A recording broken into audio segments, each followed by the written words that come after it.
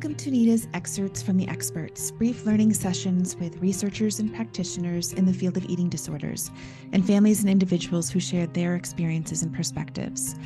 I'm your host, Sarah Bowie Keaton. This week, our guest is Dr. Norman Kim. He is the Diversity, Equity, and Inclusion Officer for the Center for Practice Innovation at Columbia Psychiatry, and co-founder of the Institute for Antiracism and Equity, a social justice consultancy. He has his Ph.D. in psychology and over 20 years of experience in eating disorders, tech startups, and advocacy focusing on health, equity, and anti-racism. Today, Dr. Kim will be speaking about eating disorders in BIPOC communities. Dr. Kim, welcome to our program. Oh, it's my pleasure. Happy to be here. So in what ways might eating disorders present differently in people from BIPOC communities?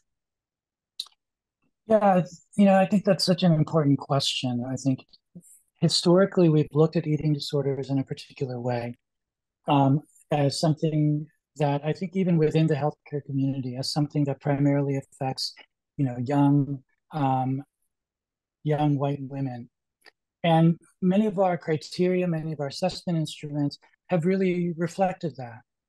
What I think is not captured is what we've more recently come to understand as the greater variety of presentations within different folks who have eating disorders, and all of the different ways that eating disorders present as we've gotten more sophisticated in our understanding of the illness. So, for example, in the populations that I tend to work with, in BIPOC populations, eating disorders might not necessarily show up as somebody who has a particular preoccupation with thinness or with dieting behavior per se.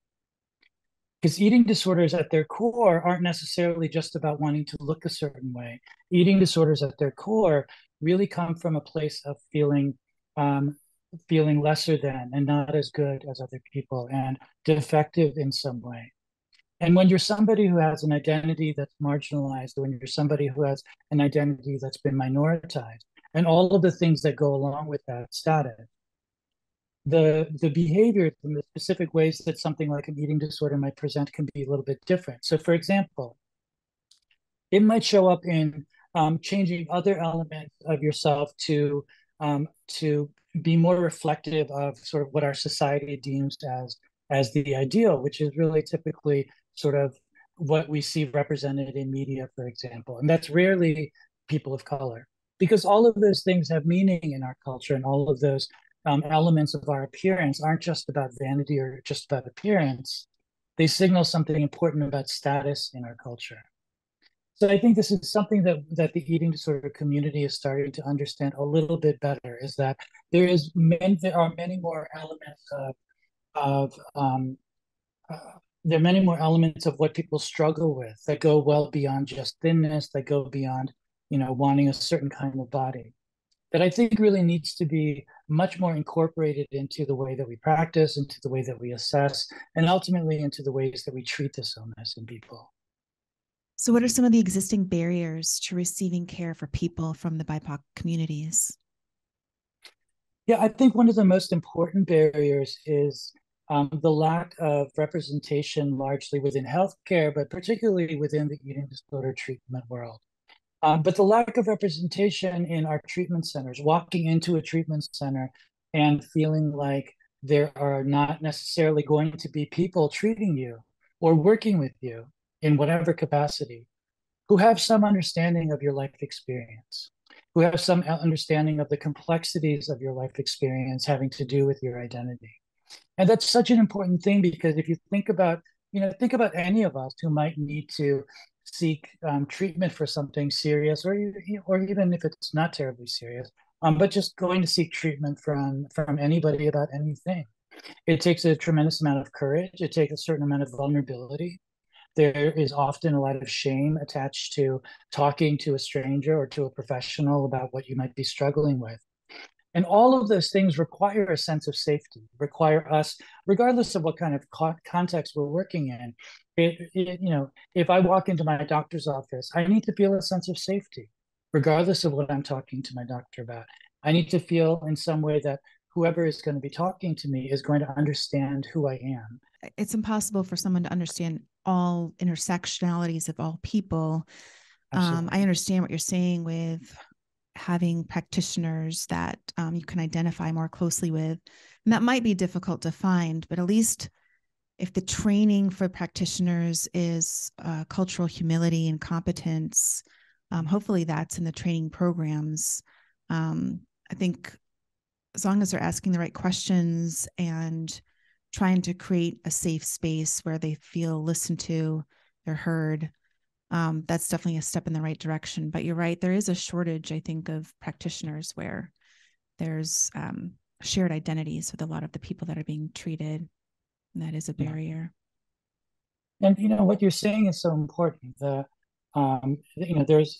definitely been more attention paid from all of our professional organizations on getting the kinds of trainings that you're talking about.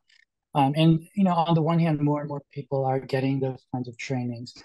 I think the other element of this is that people who are seeking treatment for themselves as clients, family members of somebody who is seeking treatment or who needs treatment or who needs help of any kind, support, whatever kind of support that someone might need. I think it's also important for us as professionals to reinforce the idea that the consumer, the person who's actually going to be receiving the services, absolutely has every right to be good consumers and to ask important questions of us. And I don't think that's necessarily been a part of how we've looked at healthcare, again, generally. Most of us don't think about questioning our treatment professionals on their background or on their understanding or on what kinds of clients they might typically see. But I think those are really important questions, especially for something as complex as eating disorders are. So my last question is, do you have 3 key takeaways for our listeners today? Yeah, my first key takeaway is something that I've actually been, I've been in this world for a long time. It's something I've been particularly impressed with, the community of people who struggle with this illness is that, I do think, sort of in line with what we were just talking about, I do think many people who are struggling with this illness are in many ways far more educated about the illness than the average person is about what they might be struggling with. Most of the people I've worked with are much more well versed in this illness than I am with any of the things, especially as I get older, any of the problems that I sort of struggle with. And I think that's on balance a really good thing. A second important takeaway is, don't be afraid to ask those questions. I think we don't give enough credence to our guts, for lack of a better word here. Maybe a little bit more of a challenge than a takeaway for providers is to, such an important element of being a provider, regardless of what issue you're talking about, is to understand understand the limits of our experience and our training, our backgrounds, etc. Just as we would expect somebody who is not proficient in eating disorder treatment, if they encounter somebody who needs that specific treatment, that they would hopefully say, I think you should really go. I can help you find somebody who's got much more experience in treating this illness, because that's not where my expertise is.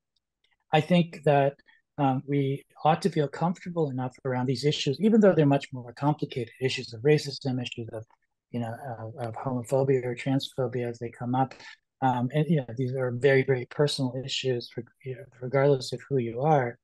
I think we need to be more comfortable in saying, I understand that's something that's going to be really important for you to have as a part of your overall treatment, and let me help you find somebody who has more of a background in that. Listening to you, it sounds like for you personally, and what you would hope for most practitioners, is to be practicing humility. The fact that you invite Absolutely. people to advocate for themselves, ask questions, and for you to feel comfortable saying, you know what, I'm not feeling proficient in this. I'm not proficient in this area. Let me refer you to someone who can help you more. And that level of humility is so important across the board. And I think it's something that we really, that's so important for all of us to be more mindful of. Well, you're ending on a great note. Thank you so much for your time today. It was wonderful listening to you and hearing your perspectives. Thank you so much. My pleasure. Thank you. NEDA's mission is to support individuals and families affected by eating disorders and serve as a catalyst for prevention, cures, and access to quality care. NEDA offers programs and services designed to help you find the help and support you need. Whether you have been personally affected by an eating disorder or care about someone who has, recovery is possible, and we're here to support you.